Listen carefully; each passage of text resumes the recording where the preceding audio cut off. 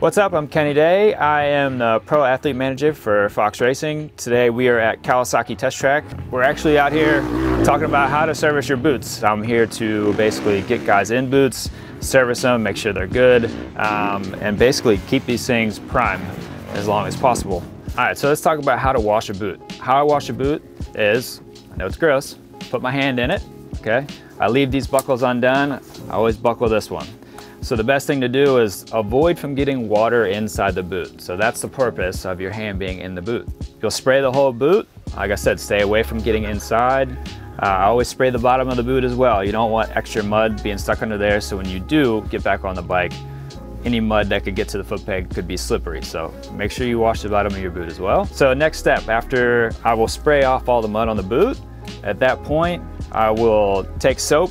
I do soap the boot really well. Get in all the crevices, underneath the buckles, and then from that point you need a good brush.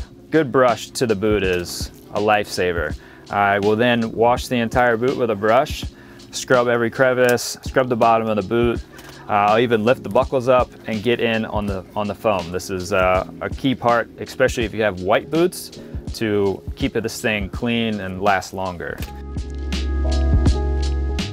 Drying your boot is a major must. The more you dry your boot, the longer it'll last. If you take a pressure washer to it, soak the inside of it, it's not gonna last long. Over time, the water is gonna break down the foam in the boot, it's gonna break down everything. So getting your boot dry is a very important thing. If you have the access, use an air hose. Spray everything out. Spray out your buckles, spray out your hinges. You'll notice that behind your cuffs, dirt will stay in there. So if you have an air hose, use it. You can spray all that stuff out. I also use a rag. I just get behind everything, get behind the buckles, get behind the shin plate, anywhere possible to get the thing as dry as possible, do that. For our pro level athletes, we'll take it to the next step, which means I have a boot dryer at every single semi for the athletes.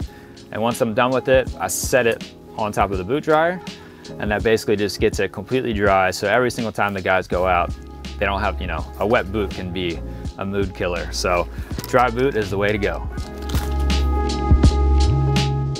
So after every single race, my routine when the riders come off the track, I always wash the boot properly, dry the boot properly.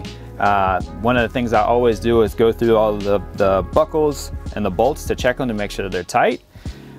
Reason being is you just don't want anything to back out. So a good way to do all these things is I'll pop the buckle. Instead of a real quick way to look at it is I can always shake the buckles. If they are loose, something you're gonna be able to see real quick. So I always do that. Make sure that everything is working properly. So I always rebuckle every single time, every single buckle. Just a good thing to do. I always tighten the inside of the hinge, inside and out. You don't need to go super tight. You're just making sure that it's not loose. Our bolts come with Loctite on them, but if you're gonna take it out, I suggest to just put a little bit into the threads every single time, and this will basically prevent any chance of the bolt backing out. Another thing I look at when the riders come off the track is I always look at the grip, where they're rubbing the bike, make sure that rubber is not chunking off. I always check the sole of the boot as well. This is something that you should always visually look every time you wash your boot. If you can see holes or anything on the bottom, then you know it's time to resole the boot, depending on how many hours you have on the boot. So everything that I'm talking about maintaining this boot will also, if you have a motion boot or a comp boot, you can do the same thing. Go through your buckles, check all your wear points, check the sole, make sure you keep it dry. The only other thing that you'll notice on the comp boot, it does not have a hinge system. So mainly your big things are going to be checking the buckles and looking at the wear on the sole.